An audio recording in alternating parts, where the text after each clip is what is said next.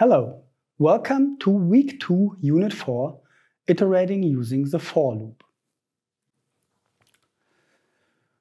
In this week, we will learn how we can access a list of elements and work with each individual element. As an example, consider the real life. In real life, you often have a collection of objects. For example, you have a group of students or a pile of books. There are certain operations you can't do with the whole group. For example, it's impossible to read a whole pile of books. You have to read each book individually. In order to access each individual element of a group or list or a sequence, a new control structure is required.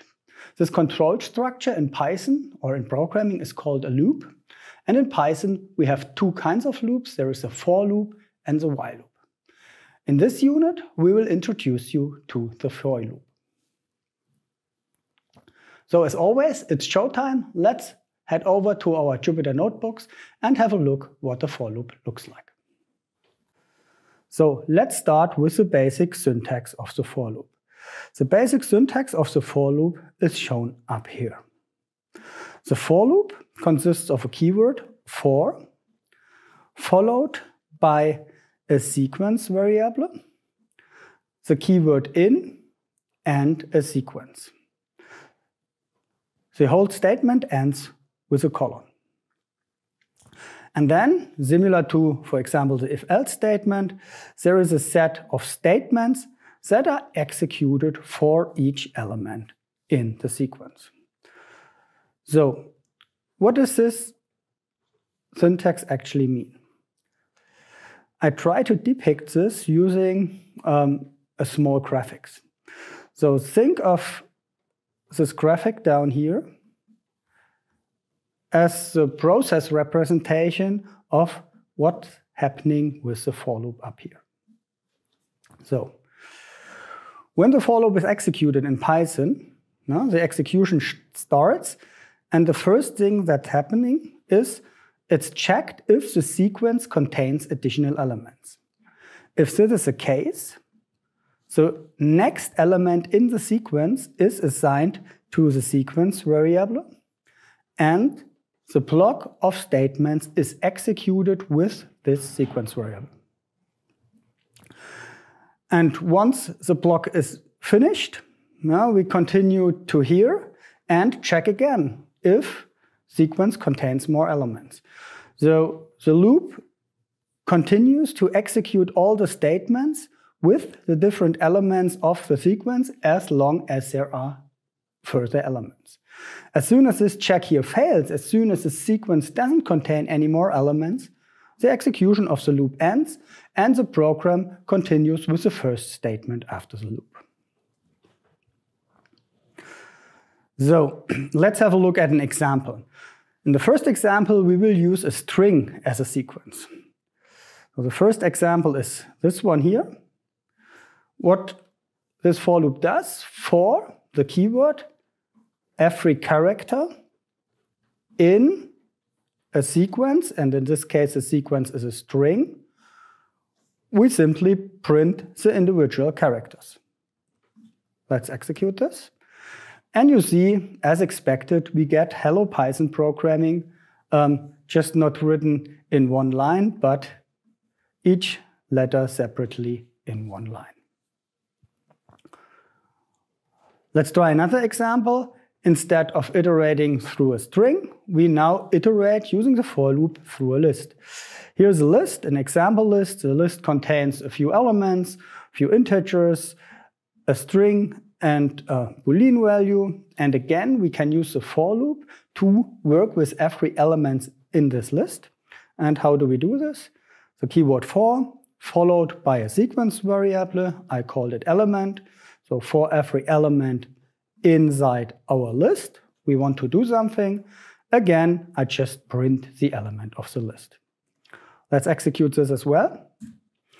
And again, we get one line with each element of our list as a result.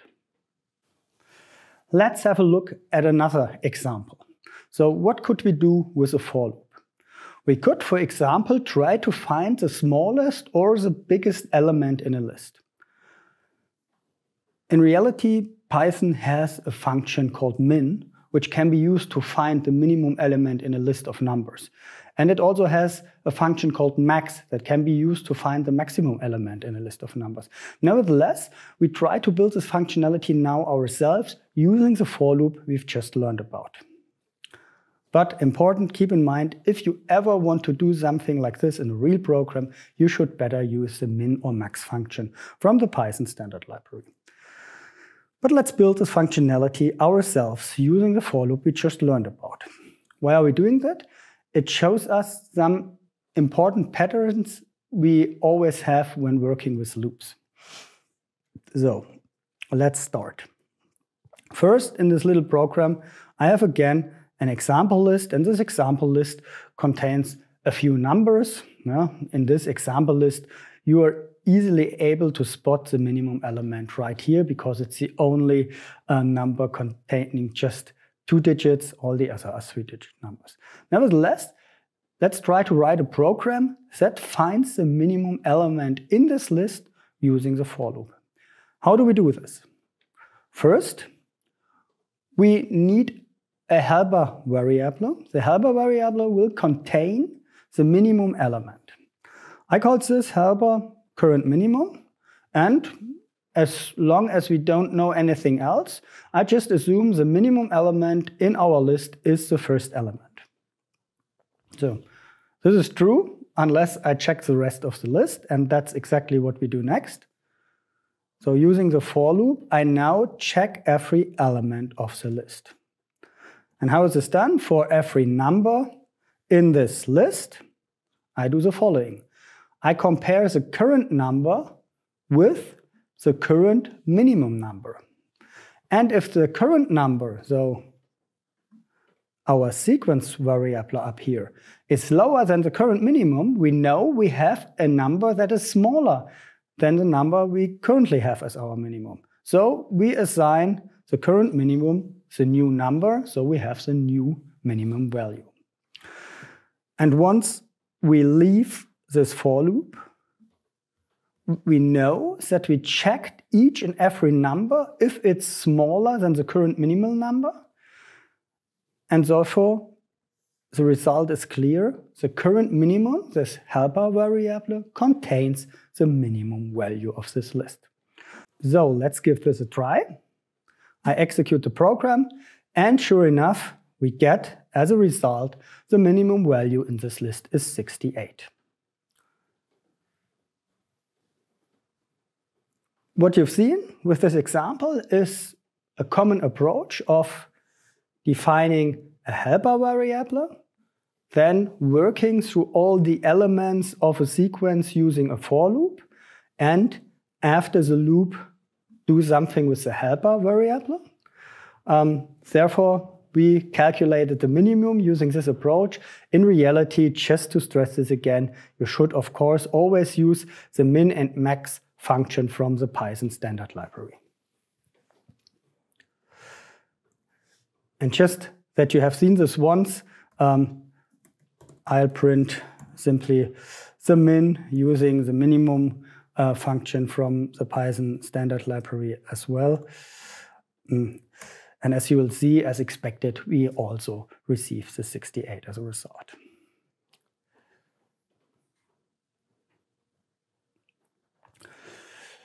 So now it's your turn to practice using the for loop.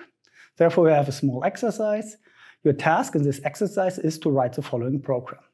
Your program should ask the user for a sentence. Next, your program should ask the user for a letter.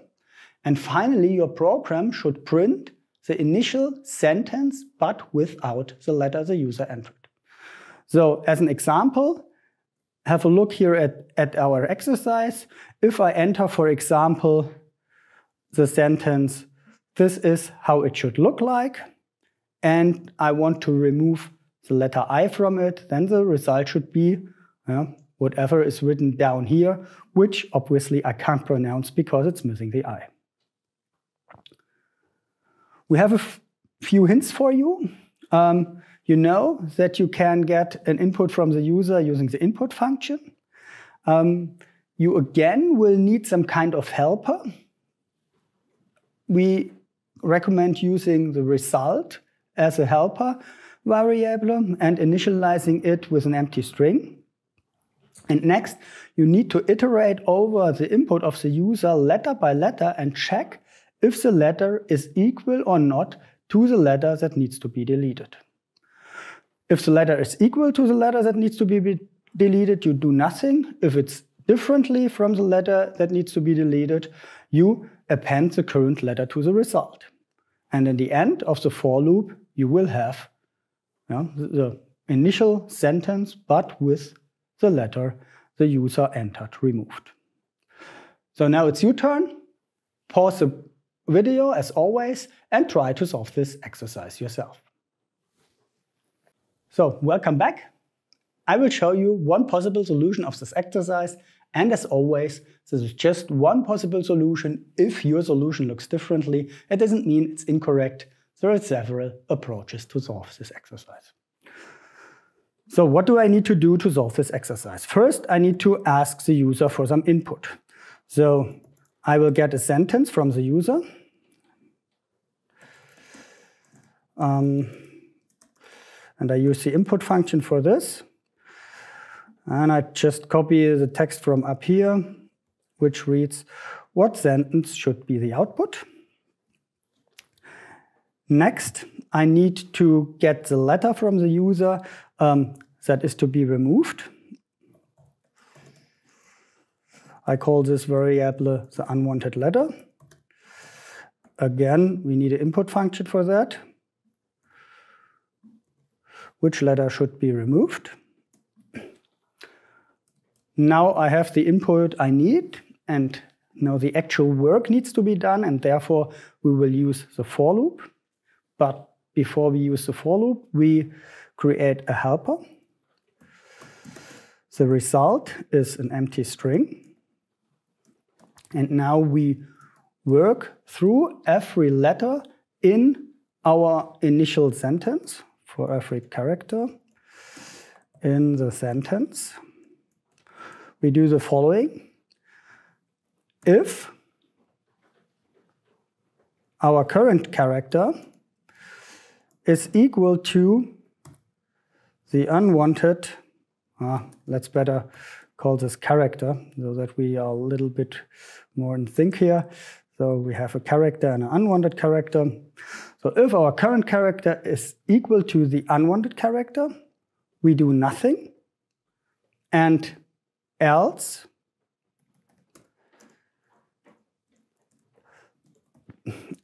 we append the current letter to the result. And we use the plus equals statement for that. What I did here, I put the 3 dots here just to show you that there might be a possibility to optimize this program. If I don't need to do something for this if statement, I can change the check here to get rid of the if statement and basically to collapse the if and the else statement into just one statement, and that's what I will be doing now. If our current letter is not equal to the unwanted letter, we just append it. If it's equal, we do nothing. So, therefore, I use the unequal comparison to see what to do with the current letter. And now we know, after the for loop, that the result just contains the input sentence, but without the unwanted letter. So what we can do as a result, we just can print the result as a result of the program. So now let's give this a try. Hello, Python programming is a sentence. Which letter should be removed? Let's remove the capital P. And as you see, the result now is hello, Python programming, except the capital P. Let's check our little program again. This time I'm using the input from the exercise just to be sure everything works correctly. We want to remove the letter I from this. And again, you see the result we get from our program, and it seems to solve the exercise correctly. Let's jump back to our slides. What have you learned in this unit? In this unit, you have learned about the for loop. You have seen how you can use the for loop to iterate through all the elements of a list or through all the characters of a string. Actually, you can use the for loop to iterate through the elements of a general sequence, and we will learn more about sequences in the remainder of this week. Thanks for watching, and hope to see you again in one of the upcoming units.